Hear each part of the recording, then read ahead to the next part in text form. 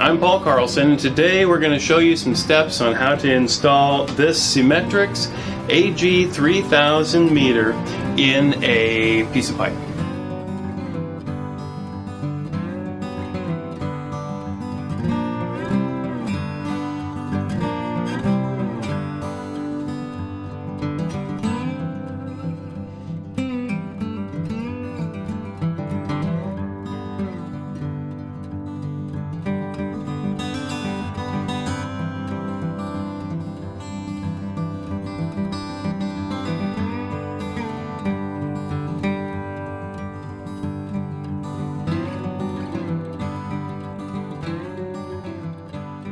For measuring the length of the meter, you're going to want to have a gasket, your ground ring, another gasket,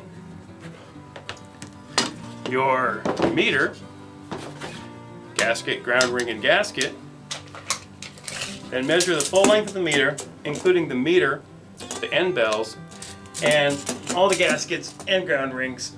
So we have about 11 and 1/8 inch here. Write that down because that's the length that you're going to need to cut out of the straight pipe when we get ready to put the meter in.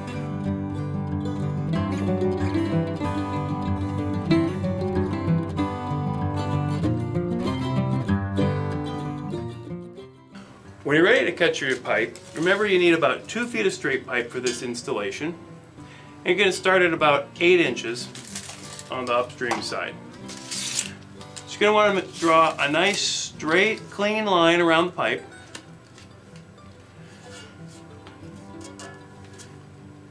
and 11 1/8 inches down. You're going to want another nice clean straight line around the pipe. Make sure that you cut enough pipe out that the entire meter assembly cleanly fits within the piece of pipe that you have cut out. Now, we would recommend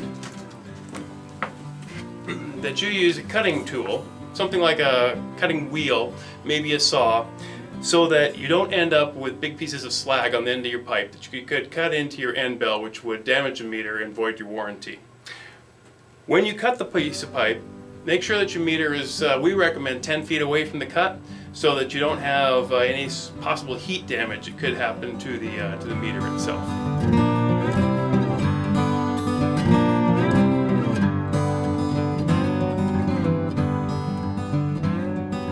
Once the flanges are welded onto the pipe, make sure that there's nothing that sticks past the end of the flange that may cut into the end bell of the meter.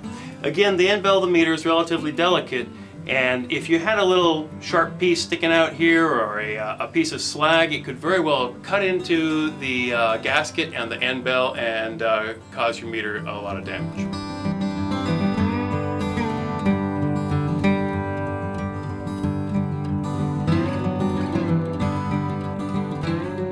So, why do we install gaskets? This may look like a gasket, but it is not a gasket. It is a molded part of the liner. It's softer than the inside of the liner. It's about as soft as a gasket. If you install your meter without a gasket, you bolt that flange on there. Years later, you're going to take the meter out for some reason, and you can very likely tear the liner of the meter.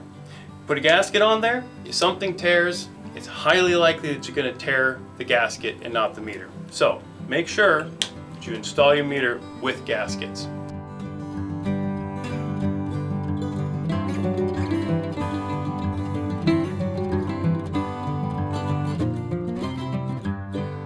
Okay, so install your meter with the gaskets, the grounding rings.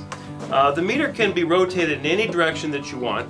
Upside down if you want, sideways. We do recommend that it not be straight up and down, although that is an acceptable installation. We would recommend one bolt hole over, so if anything falls on the top of the meter, hopefully it glances off and doesn't cause any damage to the meter. Now, once you have the meter in place, put your equalization straps on, put the lock washer to the piping system side of the assembly, and underneath the ring lug of the equalization strap. And this is because if you have any stray electrical currents in the water or in the pipe, hopefully when they reach, see, put the lock washer under the ring terminal. If you have any stray currents in the pipe or the water, the equalization straps should help jump that current across the meter so it doesn't mess with the readings of the meter itself. Install the meter so that it is facing downstream, of course, and once you are set up and the meter is tight, torque your bolts down. Proper torque values are in the instruction manual. Then charge system with water and run a little bit. So now that we have our meter installed, that's a procedure for putting this 4-inch AG3000 meter into a piece of pipe. If you have any questions, give us a call. Thank you.